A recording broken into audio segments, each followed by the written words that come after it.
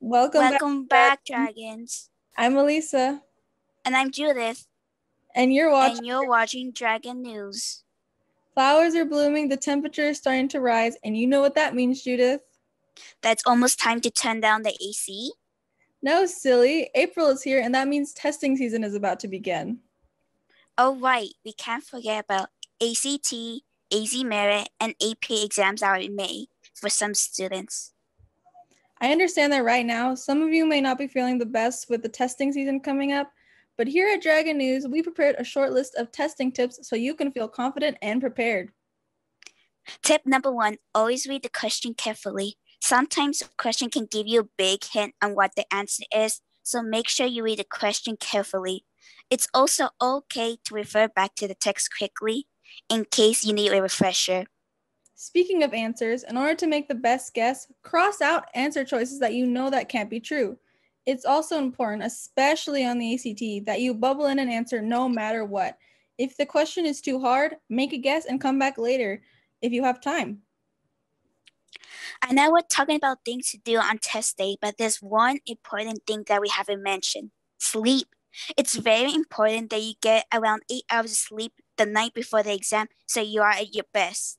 Remember, dragons, you got this. Good luck to everyone on their exams. Besides exams, it's also that time of year where Stugo is looking for future members. If you're interested in becoming a part of Stugo, then please join the meeting on April 12th at 2:30 p.m. on Teams. It is a mandatory meeting, so if you plan on applying to Stuco at all and can attend, please message Ms. Heisel on Teams or email her at bfsheisel@gmail.com. Before we can continue, Dr. Batzel has some announcements. Take it away, Dr. Batzel. Good morning, Dragon Fam, and welcome to March. Top of the morning to ya. I hope that you had a wonderful spring break and that you are relaxed and ready for quarter four. We are definitely on the final push. So congratulate yourself, pat yourself on the back for getting through quarters 1 through 3 in a whole new world. This quarter, I'm super excited that you are many of you are going to be coming back and joining us for some in-person time at Bioscience High School.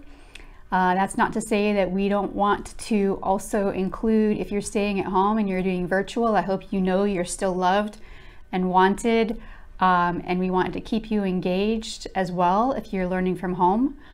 So speaking of coming back in March, we're actually going to be phasing you in. So depending on when this Batzel's Bits comes out or when our Dragon News comes out, this may already be in the past, but we are looking at March 22nd for phased in, starting with seniors on March 22nd, and then going to juniors on March 23rd, sophomores on March 24th, etc.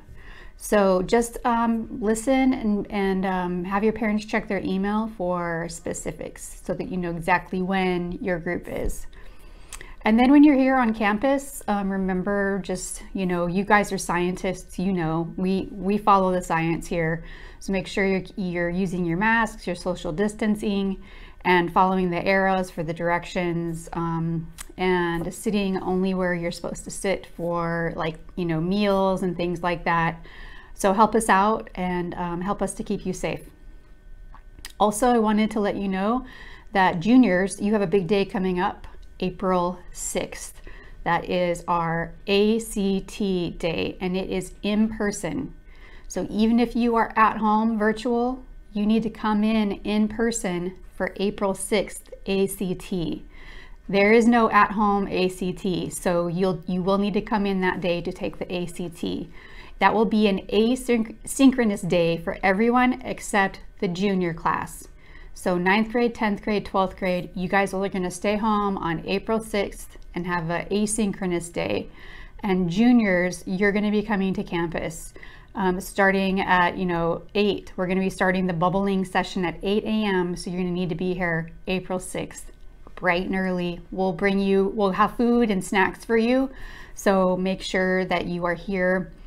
If you could even get here between 7:30 and 8, that would be even better, so that you could get some breakfast and get settled and find your testing room and all of that. Then just keep in mind, we do have some more tests coming up in April. They are in person as well, in person online computer tests, though, instead of paper and pencil. And that's the AZ Merit 2, and that is only for 10th graders. So only 10th graders take the AZ Merit 2, that's in April.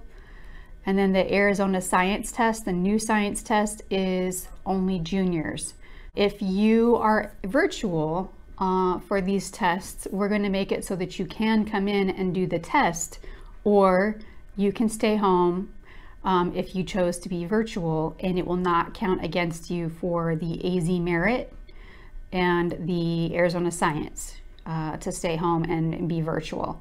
However, if you would like to have your scores and your feedback for how well you're doing in those areas, you'll need to come in and take that test in person. We'll give you more dates when we get closer. Anyhow, I hope you have a very lucky month. I hope that things are very good for you, and that March and fourth quarter is an excellent quarter for you. Till next time, Dragons. Have a great day. Thank you, Dr. Batzel. Now another important announcement we have today is from AV8. They're a small group of juniors and seniors that are working to create a fully automated Connect 4. The goal of the project is to provide a new experience for students at Excel who serve special needs students in other similar communities. We also have a video from the group AV8 that helps explain more about what the project is about. Do you remember your favorite childhood games like Jenga Connect 4? Now imagine that for your entire life, you could only watch others play those games. How would you feel in those situations? Unable to interact with these games and unable to have a friendly competition with your mom, dad, or even a friend.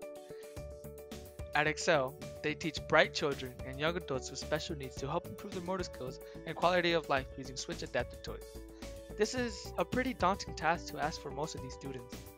Having created Switch adapted toys for them, we saw them enjoy themselves, laughing and smiling. We realized in that moment, we wanted to create something for them that was unique. Not trying to waste this opportunity, we partnered with Excel to create a fully automated Connect 4 with plans to create more Switch adapted games in the future.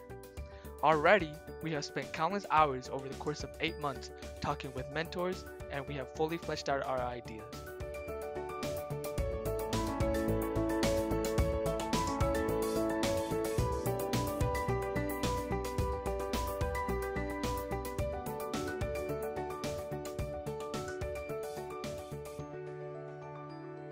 How can you help?